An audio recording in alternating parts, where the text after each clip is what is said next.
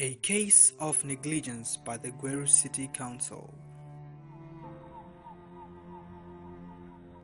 This is Senga, a high-density suburb located in the Midlands provincial capital in Gweru.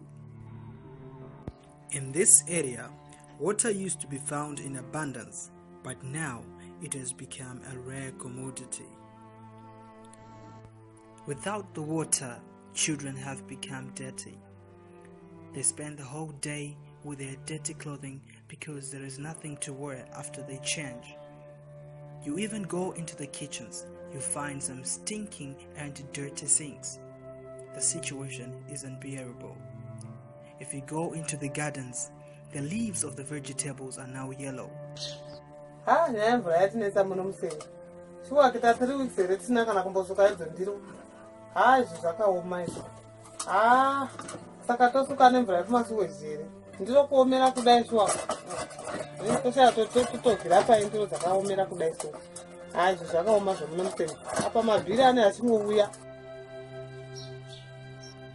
The prolonged dry taps are a fatal breeding ground for diseases that could result in death.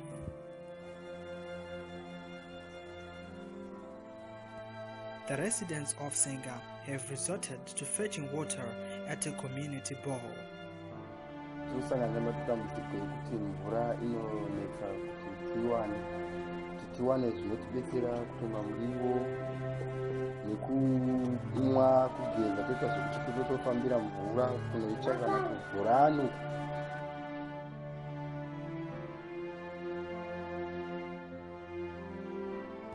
With the community borehole running out of water, the residents of Senga have not resigned to fate, employing strategies like water harvesting to sustain themselves.